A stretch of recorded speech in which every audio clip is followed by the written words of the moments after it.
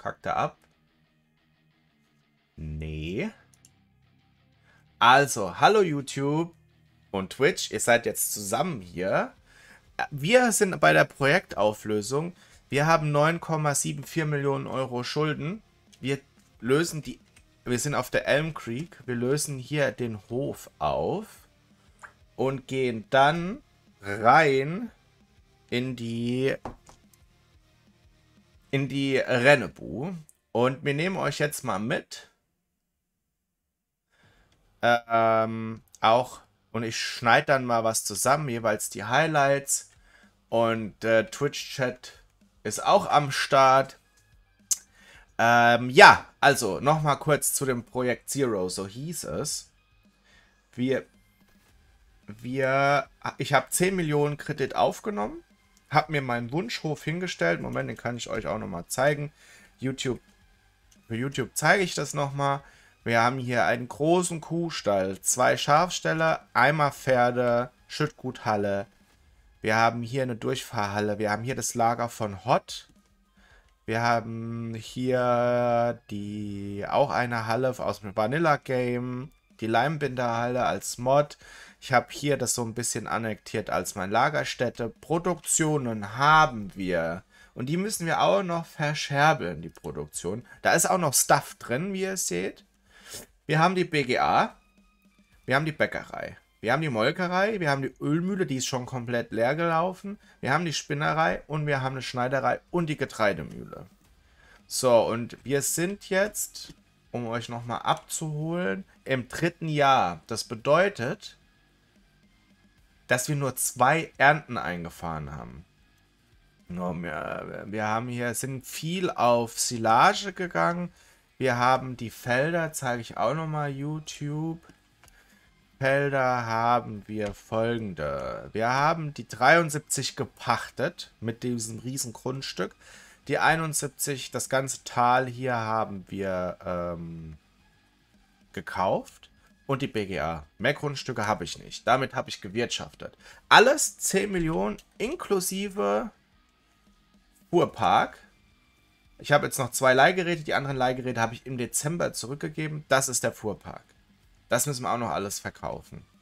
So, das bedeutet, wir starten jetzt erstmal hier den Kollegen hier. Den Kollegen hier. Übrigens auch für YouTube. Wir sind hier in einem Automatisierungsprojekt. Ja, also wenig manuell, viel Automatisierung, wir bewirtschaften große Flächen. Ich hätte gerne, dass du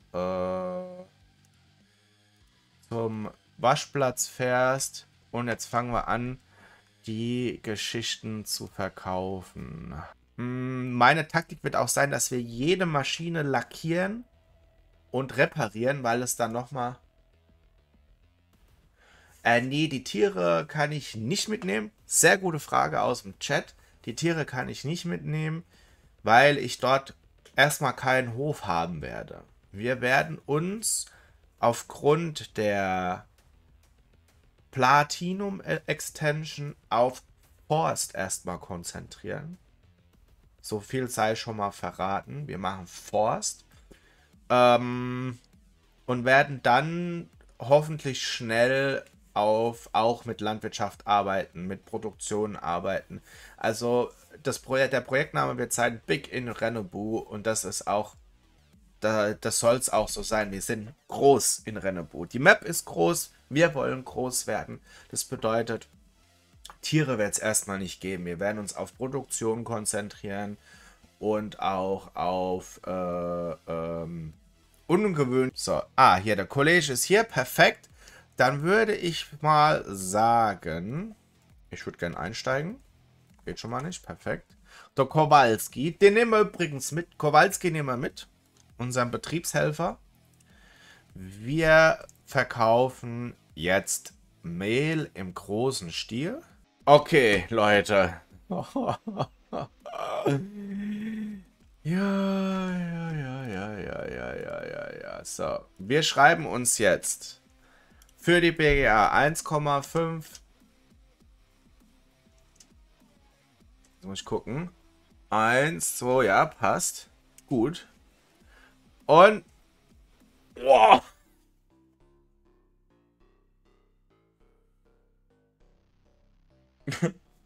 Wir haben Mehrwert geschaffen auf Krampf in einer Spielzeit von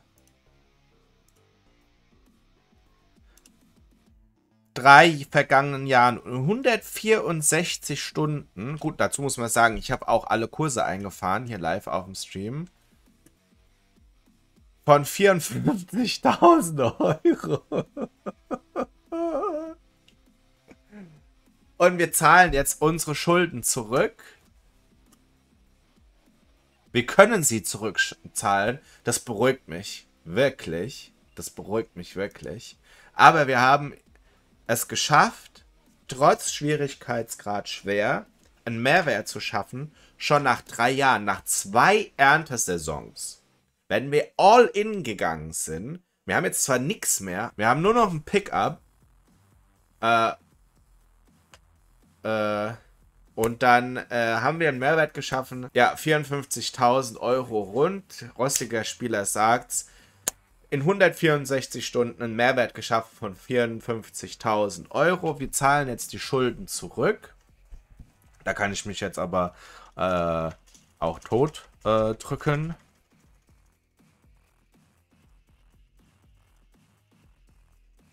Und dann machen wir nochmal ein Resümee. Bin ich froh, dass wir nicht mit Miesen da reingehen. Das heißt, ich kann mir ein bisschen Startequipment auch kaufen. Für die Rennebu.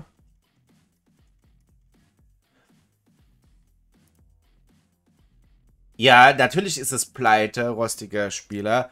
Weil ich habe ja auch alle Produktionsgüter, also alle Maschinen, die Mehrwert bringen für ein Unternehmen, verkauft. Ja? Aber es ging ja jetzt darum, auch zu gucken, kann ich das schaffen unter den Umständen? Und wir haben oft 40.000, 50.000 Euro Reparatur bezahlt, weil Cosplay und Autodrive einfach automatisch repariert haben. Das habe ich halt vercheckt.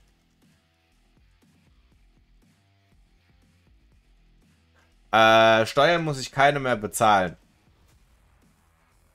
Gehälter sind mitgelaufen. Ne? Aber ja, wäre ich pleite, klar. Ja, das ist ja, da bist ja Banane, wenn du hier in 5000er Schritten nur zurückbezahlst.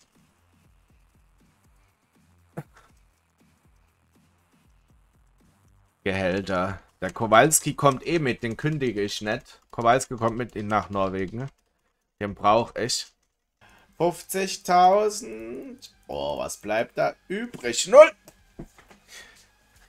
Und hiermit ist es amtlich.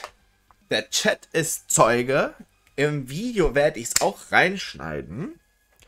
Wir haben einen Mehrwert geschaffen in 164 Stunden von 314.477 Euro.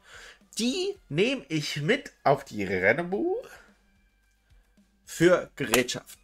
Jo, gut. Ich sag's mal so, ne?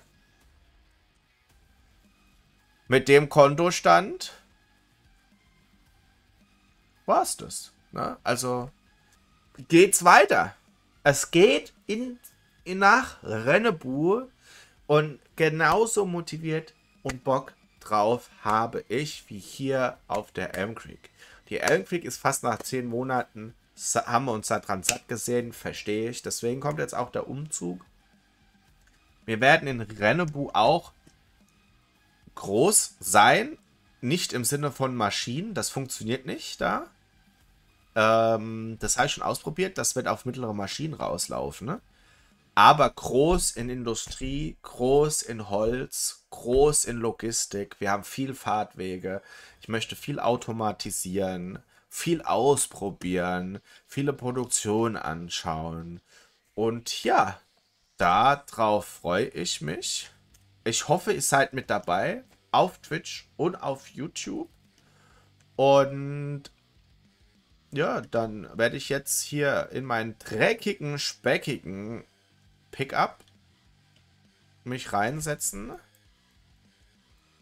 Und dann heißt es Welcome to Rennebu. Big in Rennebu. Ich habe vergessen, das Silo zu verkaufen.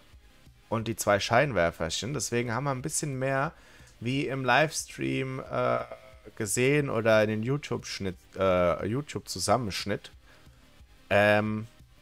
Ja, also wir haben jetzt 359.372 Euro. Und wir verabschieden uns jetzt von der Elmcreek.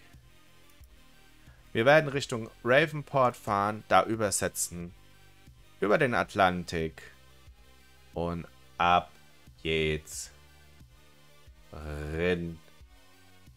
nach Norwegen. Hier nochmal ein Blick auf den Hof, der nicht mehr da ist. Und ab geht's.